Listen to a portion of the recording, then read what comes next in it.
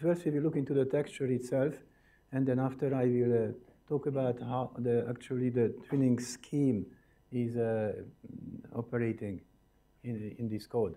And in general, how do we allocate volume fraction to twinning? You know, that is a simple calculation. Now, the simulation done, you examine then you know, this file in which there is I closed it, the activity of different twinning and slip systems and a number of reorientations. Actually, one line here for each increment contains the essential information what we want to see in terms of activity of slip and twinning. So the first number is how many slip systems in average active in our modeling in a grain. It's very low using this low value of alpha value, you know, in the interaction equation, but it is needed. The twinned volume fraction here is calculated by a formula which I'm going to show you later. But those twins are not created. So only the volume which would be twin is calculated, but the twin is not there. And then the next number is how many grains were switched into a twin position. You know that this so-called PTR scheme, predominant twinning reorientation scheme, is switching a mother grain into one single variant totally twin position. So this is not yet done in the first step. And then there are the 5 different strain modes we have. So the 3 slip systems we have. We have the basal, most active. We have the prismatic, and then the pyramidal. So the basal is very active, and then this number belongs to the tensile twins. The last one is the compression twins. It's in the same order as in your input file, always. Input file of the control file, you know, the sc.ctl. We have to go for a much higher number of, you know, at least a couple of number of steps to see, like here, number 5, step number 5, we have 2.88, even less than 3 number of slip systems operating, 17% volume fraction of twins, and there is already 561 grains, which is only in this step. In this step, they were switched into twin. We have 6,000. So out of 6,000, only in this step, 561 switched into twin position. It's enormous activity in twinning. And we can see that basal is still very active. Prismatic and pyramidal is low, and no compression twin. And at the very end, we can see what will be the situation. 3.35 average number of slip systems, 17.7 volume fraction of twin. I think this is not calculating those which were already switched into twin position. In this increment, that many grains were switched into twin. The code, I believe, the code, I'm not using this version of twinning, you know. So perhaps I do not know exactly the precise details, but I can find out from the code itself. Is that new twinning Can it happen? Probably yes, because there is a reorientation of the grain fully into twin, but then it is further deformed. And then, in the same way, new twinning can happen in it, and then again a replacement at a later stage. So the twinning activity in this way can go so high that it finally can be even more than 100%. You know, like in recrystallization. If you count how much volume is recrystallizing the total deformation in dynamic, you can find out it's more than 100%. It's normal. In this way, the twinning can be also more than 100% in this scheme. Now, looking into the texture, we just open the ATEX software, open the orientation list, you go to temp SMT, but now it is hexagonal, so in the very beginning we have to take care that we impose the hexagonal texture analysis. It requires here to say that this, the crystal symmetry is hexagonal, six-fold symmetry. And then it is asking A, B, and C parameters. These are the, the unit lattice length. AB is in the when it is converted into rectangular coordinates, and the C value is 1.62, 1.624 for magnesium. You have to specify here. And then this is it. You see the crystal system is 90-90-120. That's a Miller-Brave system. We create the file, and we are going to look into now textures which are for hexagonal material. Whole figure. Here we go. Very interesting. You see that now there are 4 indices appearing, like this is 1, 0, dot, 0. On the place of the dot there is an index, the third index. And the sum of the first 3 indices equal to 0. So it is 1, 0, minus 1, 0. Here this is 0.002, and so on, whole figure. They also look like, here circular, because we had an initial texture which was having this fiber texture, and the deformation mode is also axisymmetric. So then it is expected that it's going to be the texture axisymmetric. Easier to study it in because it's axisymmetric in the inverse pole figure here.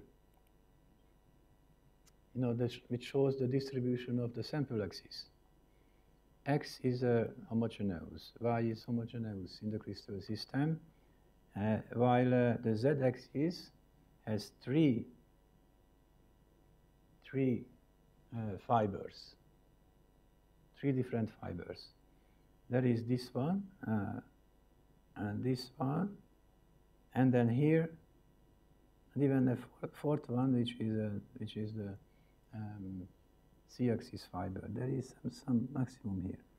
This is the strongest one, strongest component. Actually, I don't know how to. One could identify it if you put the wolf net, and you can find what is the indices of this orientation.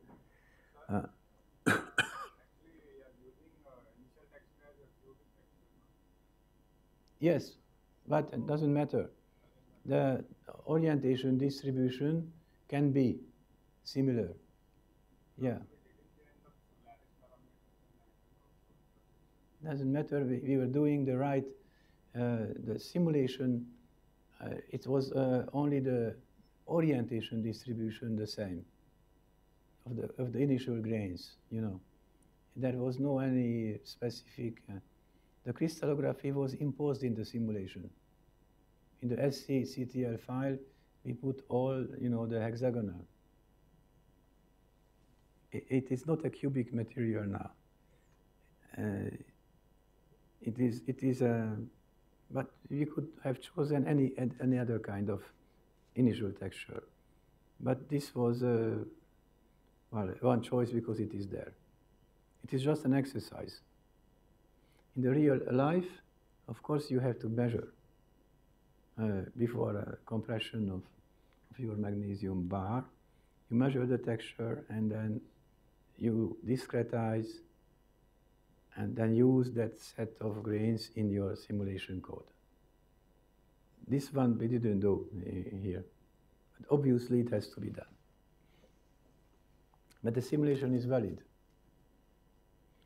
I think that probably the twinning made some business here so that the appearance of the strength of different components is influenced by the twinning. But the twinning itself usually does not make new stable orientation. It can change the texture dramatically if the activity is very high, but stable new components, because of twinning that take place, will not be created in the simulation. This is very simple reasons, mechanics reasons. Now, what I would like to present to you is here how the twinning volume fractions actually are calculated in the code. This is very important to discuss. So I make some drawing.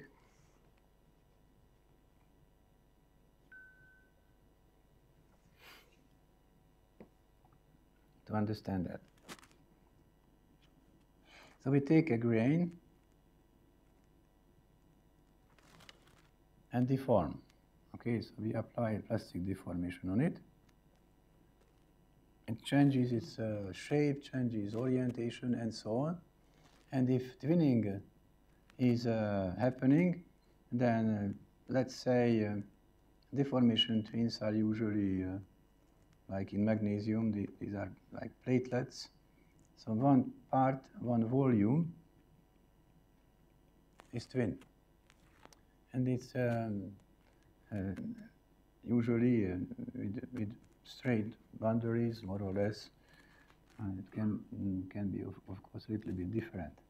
There can be several variants which appear, yeah, of twinning. Now, how to calculate the volume fraction? You know that the activity of slip, if we try to associate twinning to, is like a slip process. Because in slip, there is also shear strain. You know, this is the gamma dot, which is a given slip system. But we calculate the rate of slip, it's shear. When a dislocation is moving, it's actually making an elementary shear on the material. In a very localized, small, thin layer, one can say, when was transformed into a new by shear. Now, similarly to the twinning, when the twinning is happening, then this is the situation. If I'm taking a more geometrical case, that this is the shape of the crystal, and here is the part which is going to twin, then this is what's happening, that locally in this volume, this is twin, and this part shifts here, this is shifting here. So the shape of the of my crystal will be like that. You see? Like that. Now, here there is a given shear value, which is the gamma twinning shear. You know, this distance divided by that one is the shear value. Yeah, the thickness, and the displacement divided by thickness, this is the shear value. So the volume, gamma twinning is a final value. Let's say 0.70 set for FCC twin systems. The value is really like this, like here. This is the real, more or less, situation. Now, the deformation of the whole grain, if it is only made by twinning, then what should happen is that, you know, that it will be like that.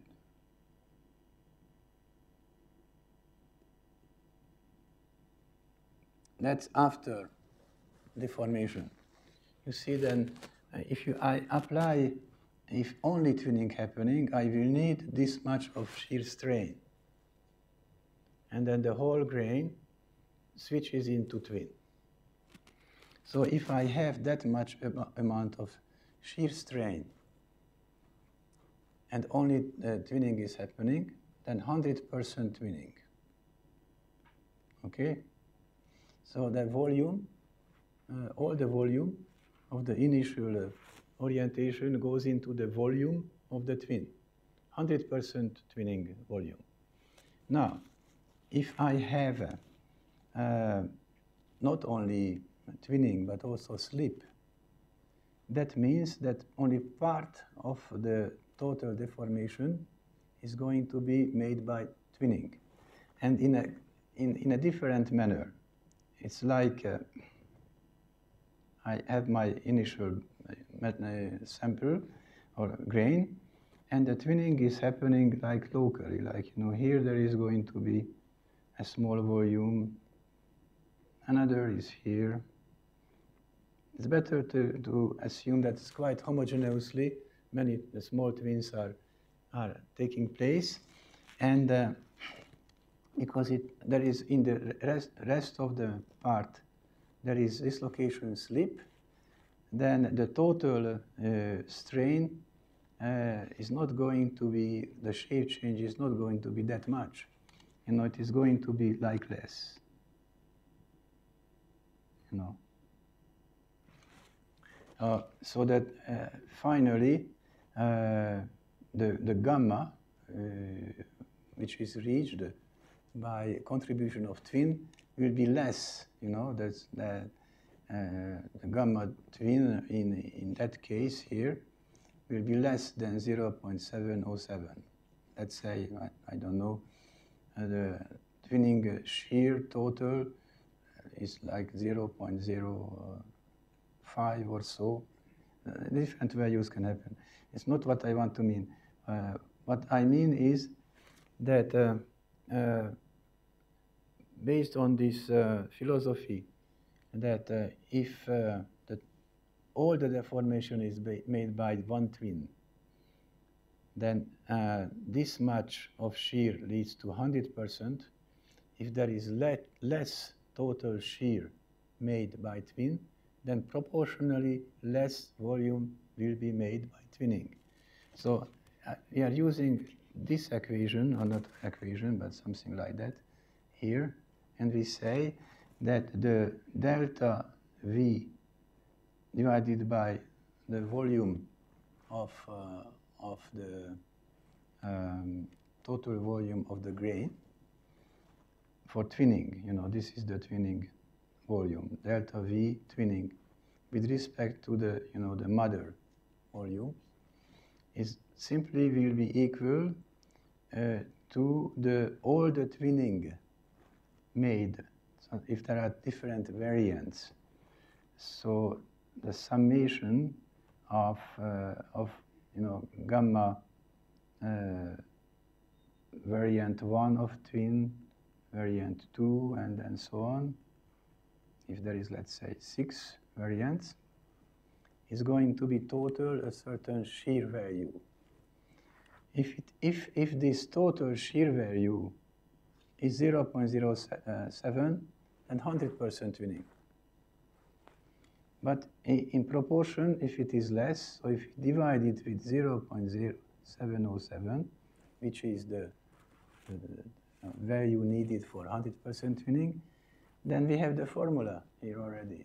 So one variant, one simple variant, okay, delta V for one twinning variant is going to be the volume of the mother grain multiplied with the strain gamma made by the twinning divided by the gamma required for total twinning.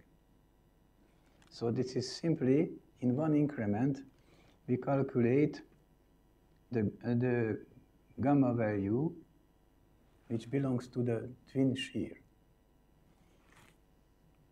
Is it clear? This is the volume formula.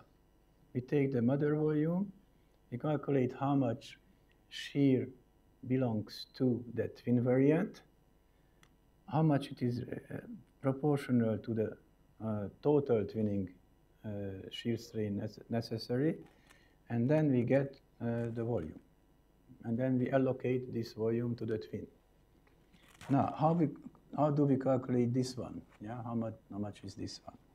This is simply we consider the twinning as a slip.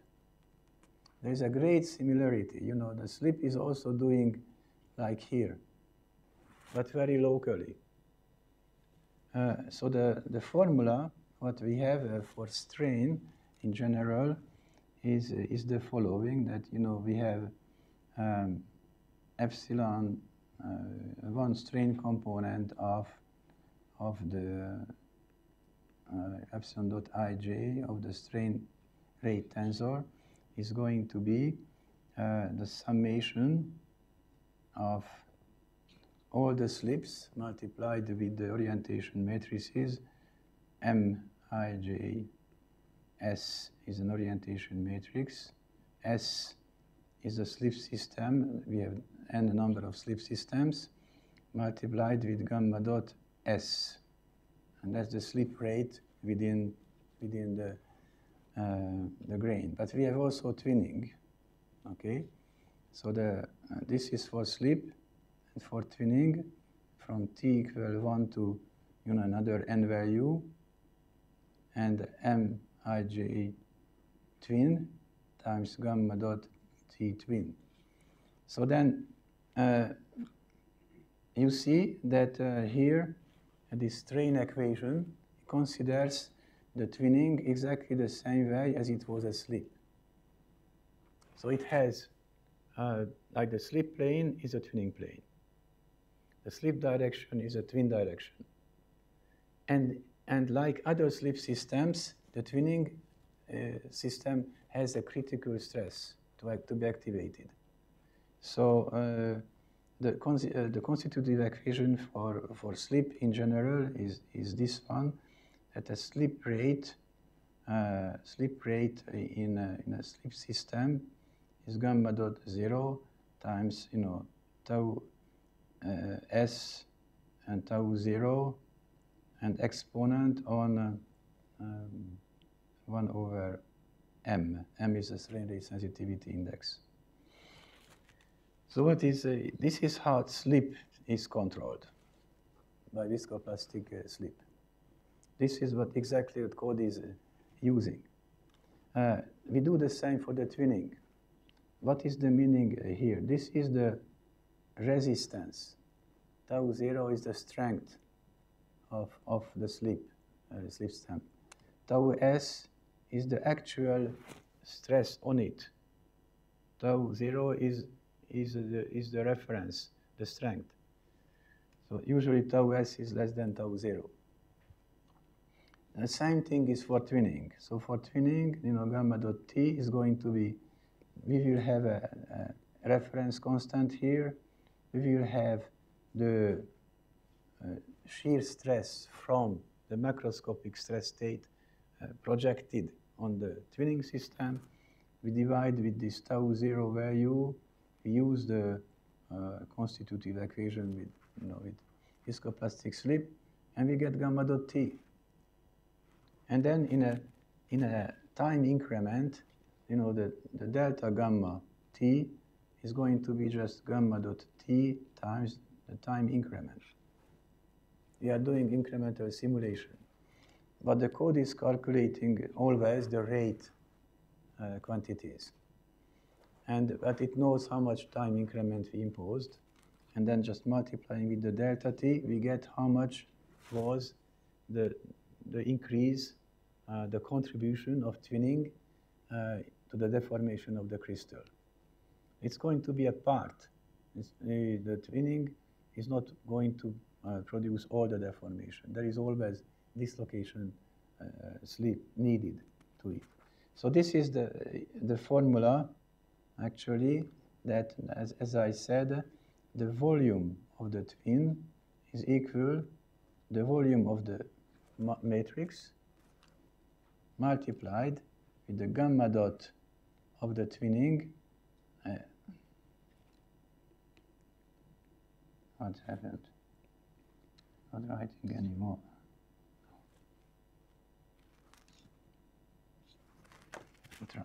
Try to write by hand. Is it possible? Yeah, gamma dot times.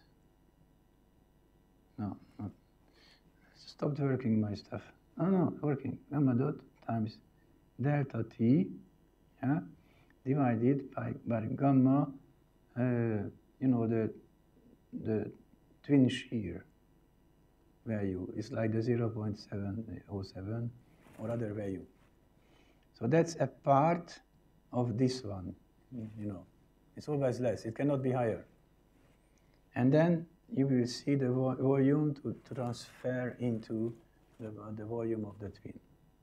So it's a very simple formula, what we used to do in the code to allocate volume fraction corresponding to twinning activity. This is the way. More or less, you get it?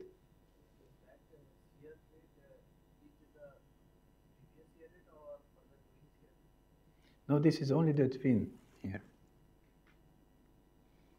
It's only the twin. There are gamma dot values for the slip, several slip systems. There are gamma dot values for the twin for different variants. So here, different variants get different volume fractions according to the activities of the contributions of these gamma dots to the total strain.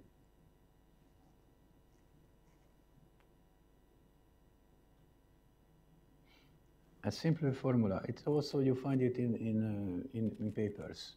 Usually people give the formula like this. It's okay. Yeah, I think we will be forced to finish now here this twinning business. Of course, it would be nice to look into the old twinning modeling approach a little bit also, but just I will try to make a very short presentation for that.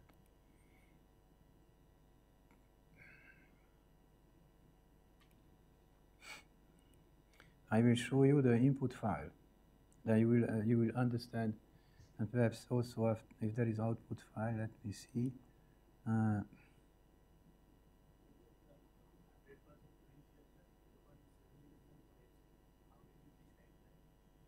If 100%,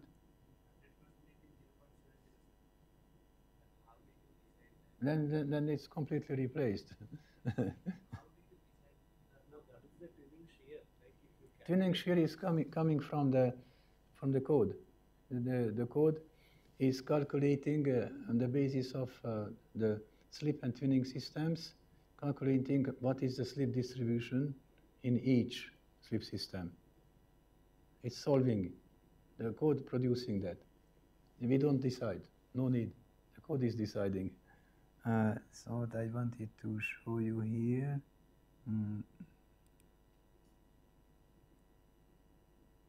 Yeah, it's this one. An input file.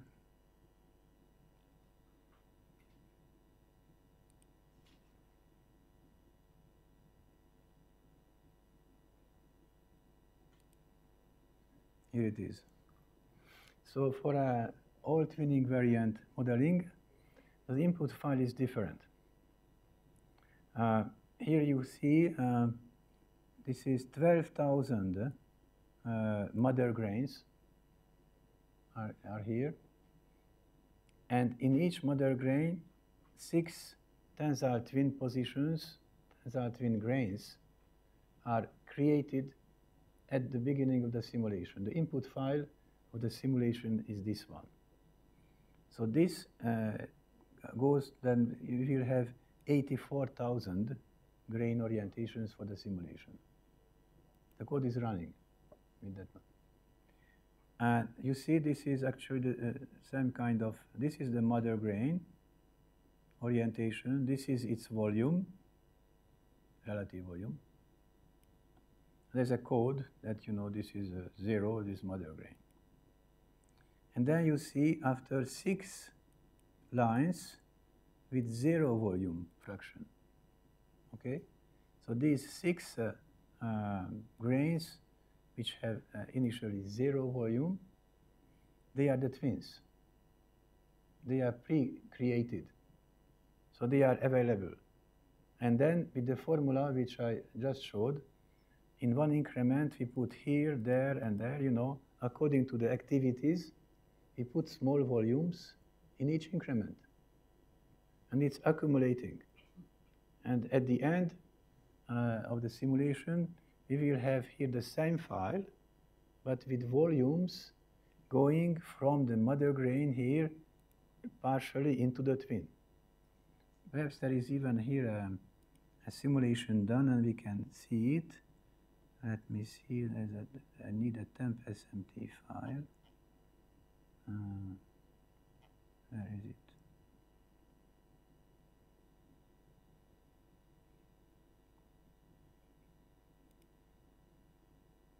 Temp 1.